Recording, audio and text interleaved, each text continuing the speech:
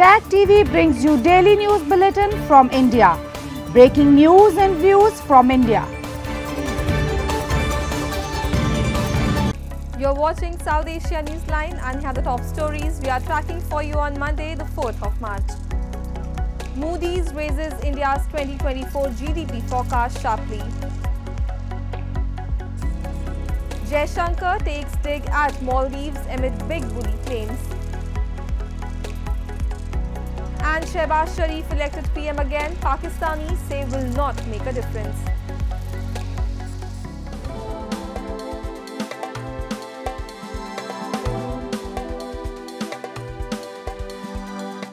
And now for all the details, the US-based Moody's Investor Service sharply raised its GDP forecast for India on Monday, following the strong momentum seen in the South Asian economy in recent quarters, which the rating agency expects will continue into 2024. India's economy grew at its fastest pace in 1.5 years in the final 3 months of 2023, led by strong manufacturing and construction activity, posting growth of 8.4%, which was faster than 6.6% estimated by economists.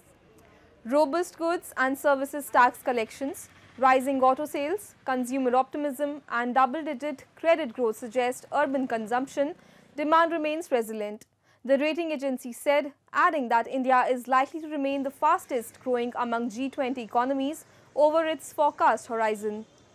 The ratings agency said it expects policy continuity after the general election due by May and a continued focus on infrastructure development.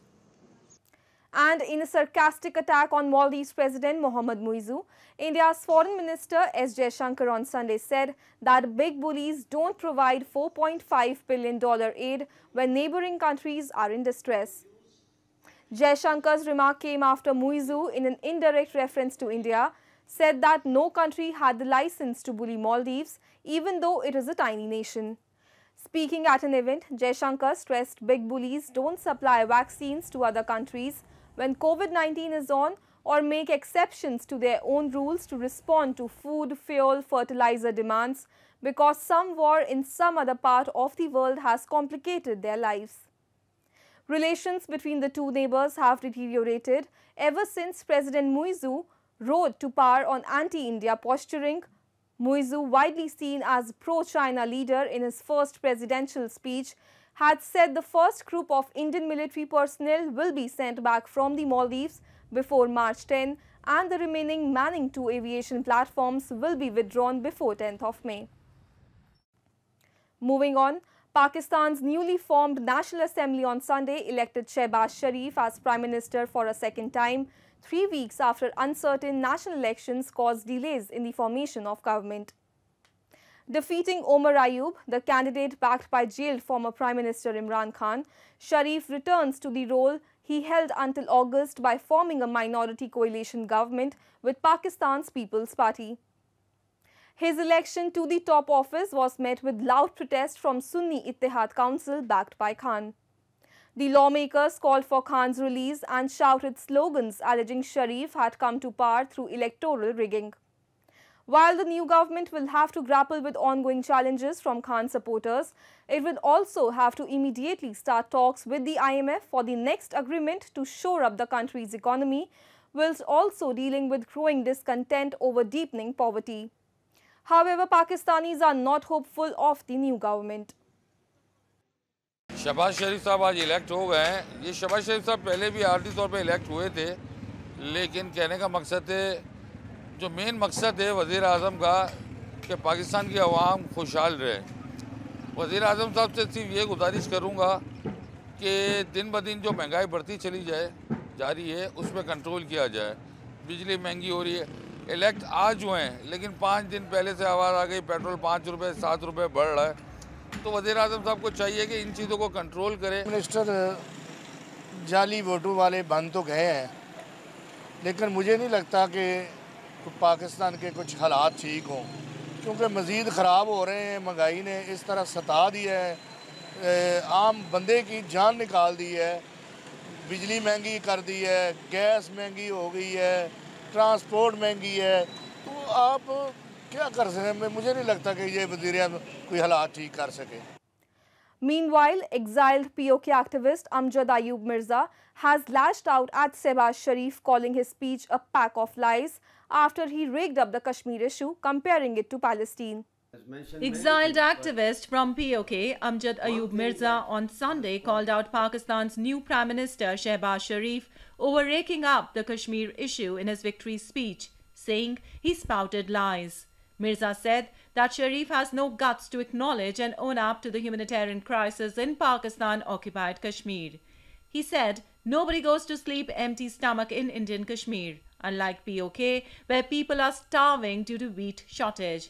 He also flagged concern over Islamabad's negligent attitude towards improving infrastructure in POK, which has suffered for over 70 years now.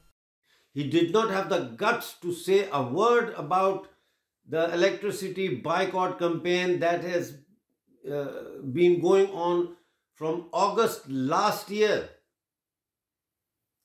He did not mention anything for development or for providing wheat and flour to the people of Gilgit-Baltistan.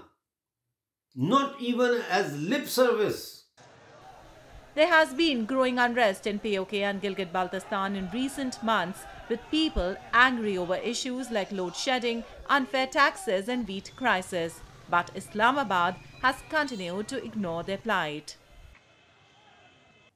And almost a year after its formation, the coalition between PM Pushp Kamal Dahal's Mayur Centre and Sher Bahadur Deuba-led Nepali Congress has collapsed in the Himalayan country, leading to former allies Mayur Centre and CPN-UML forming a new alliance. In a post on Facebook, Vice Chairman of CPN-UML Surendra Pandey said the government will change on Monday with the formation of a new cabinet. The Left Alliance coalition will be amalgamation of Mayur Centre, CPN-UML, the Rashtriya Swatantra Party and the Janta Samajwadi Party. Officials have confirmed that while Dahal will continue to hold the Prime Minister's post, ministers will be inducted as recommended by the parties in the new coalition.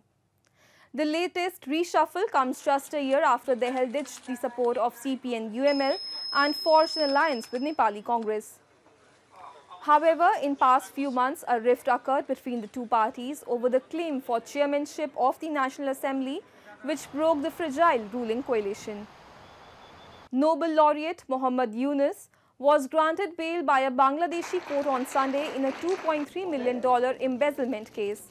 Yunus, who won the Nobel Peace Prize in 2006 for being the first to utilize microcredit to aid the underprivileged, was given a 6-month prison sentence in January on an unrelated allegation of breaking labor regulations. He has appealed after receiving bail in that instance as well. The allegation of theft concerns a workers' welfare fund for Grameen Telecom, which holds 34.2% of the nation's largest mobile phone firm. More than 170 world leaders and Nobel laureates had pleaded the Bangladesh PM Sheikh Hasina to put a halt to legal actions against Yunus last year. According to his admirers, he has been singled out due to his chilly relationship with Hasina. The accusations have been refuted by the government. Running India's first gender-inclusive library, Priya Babu, a transgender woman from southern Madurai city, said on Sunday that it is crucial to provide accessible education to non-binary persons. The library was established in 2016 as part of the Transgender Resource Center to keep records of research documents and papers written exclusively for the transgender population. The center also organizes study materials for transgender students who have dropped out of college due to societal barriers but wish to continue their studies. So இதில் பார்த்தீங்கன்னா trans library அப்படின்ற ஒரு விஷயம் இருக்குது. இந்தியாவிலேயே முதல் முறையாக திருநங்கைகள் உள்ளடக்கின ஒரு லைப்ரரி, அவங்க நூல்கள் உள்ளடக்கின ஒரு லைப்ரரி இருக்குது.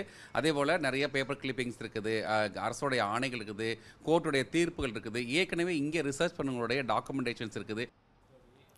India has about 2 million transgender people according to the 2011 census. Despite 2014 Supreme Court ruling that transgender people have equal rights under the law, they are often shunned in society.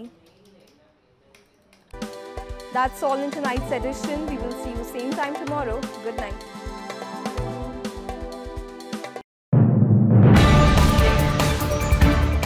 Tag TV brings you daily news bulletin from India. Breaking news and views from India.